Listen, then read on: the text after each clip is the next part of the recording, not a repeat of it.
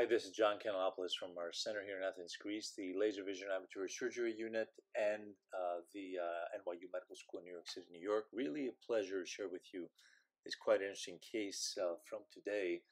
This is a super dense black cataract. You can see it here preoperatively. Patient has bare light perception. This lens on interferometry has thickness of almost 6 millimeters. You can see it's the left eye here. Almost no view with the optos. The right eye had surgery, had recovered to 20/40. On B scan, everything looks good. You can see we're on the optic nerve. There's no abnormality here to suggest that there's any problem. Of course, we opted to go with the old extracapsular cataract surgery technique. But the reason I'm showing you this is that not everything old necessarily has to be bad. Wet field cautery here, bipolar cautery. And here, what I've learned from my teachers at Cornell, New York, and Harvard and Boston is shelved incision using my glaucoma surgery skills and a crescent blade to create a shelf here, almost the same way we would create a trabeculectomy flap, and try and enlarge the opposition of the tissue between the sclera and the limbus. This will help a lot in having a tight wound, create much less astigmatism than the old-fashioned extracapsular cataract surgeries, and of course less sutures. So this is probably the most important part of the procedure. I'm using my Keratoconus to create a small tiny incision to insert air, and then blue dye to stain the anterior capsule. Make it a little bit stiffer too, because one of the key elements here will be to create a very large circulinear continuous capsular excision. We have to go manual here. We're outside the scope of femtosecond laser assisted cataract surgery. Very careful. We have a nice large pupil. Patient is under peribulbar anesthesia. Although he was in the mood of a little bit of dancing during the day, I have to share that with you. And again, I'm showing this almost real time to underline, especially for beginning surgeons, on how important this part of the procedure is. We're going to carefully create hydro dissection of this lens, and we talked about this lens being humongous, 6 millimeter in diameter. Remember, a young lens is about 3.5. We consider it becoming a cataract over 2.5 millimeter in diameter, in thickness rather, in its center. We all know the actual crystalline lens diameter is about 12 millimeters. So I have mobility of the lens. The key element here, second most important thing, is I'm using epinephrine. Why am I using epinephrine? Because I have to deliver this very large lens that it may be larger than the pupillary opening that I had. So I'm using my Keratoconus here to complete my shelved incision. See how carefully I'm going here to have an incision that has a lip of at least 2.5, 3 millimeters, and this is pivotal. You can see that my incision is already almost 3 clock hours and it's not leaking. Several things in play here. Obviously, we don't want to decompress the eye abruptly and run into the danger of a suprachoroidal hemorrhage. Second, as I mentioned before, we will have a better watertight wound with less sutures.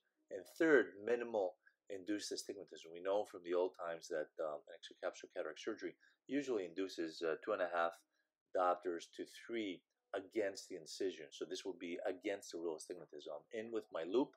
You can see how helpful enlarging the pupil of the epi was. And here we're delivering a almost 12-month-old baby.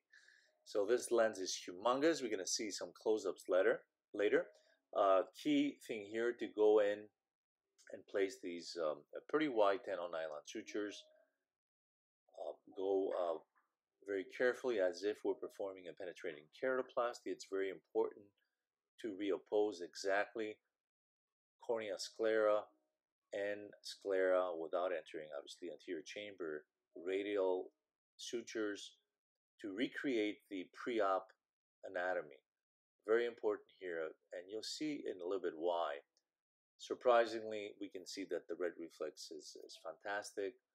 Usually, it being more pale and whitish would depict serious retinal damage. And this is a tough suture. You have to suture almost on the side, the previous one and this one.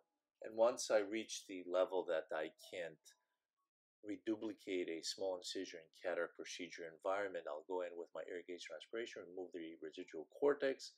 Surprisingly, that a lens of this hardness still has some cortex left behind.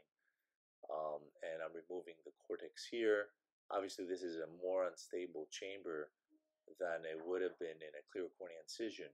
So I'm going to complete my sutures and go in by manual. Very careful to remove all the cortex. There's no reason why this procedure should not heal like a clear cornea cataract procedure. And it did so. Even this last tuft of cortex at the 1 o'clock incision is removed. We're filling in the capsule bag that's intact with the methylcellulose. And of course, we're in Greece. What else can we expect as a surprise on this patient? He has Malcaraconus, as evident on his Pendicam maps. You can see the inferotemporal significant thinning. So we have talked a lot about using the 4.5 millimeter total cornea power here instead of the interferometry anterior cornea power. So my lens comes out with the with the Holiday formula as being a plus 17, and we're using the toric calculator. Yes, we're using toric calculator here that suggests a T5 lens in against the rule position, and we want that because we want this case to end up with the rule. So yes, we will complete this black cataract remove via extra cap.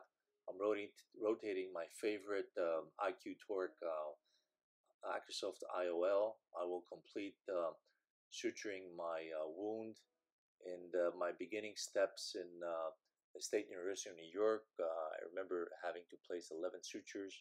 We're going to get away here with 7 interrupted sutures placed with the way that I described. Carefully removing the residual methylcellulose. I will use 2 nylon sutures to reoppose the conjunctiva and attain good reversal of the conjunctival peritomy we performed. We can see how quiet the eye is and how well everything has gone. We will complete the procedure with acetylcholine to attain meiosis and have a result that the next day, this is not exaggerating, will be 20/20 uncorrected. This is the lens in a vial. Just remarkable till this date, almost 30 years since my first cataract surgery at Mesa County Medical Center. Hope you found this interesting. John Kanellopoulos signing out. Thanks so much for your attention.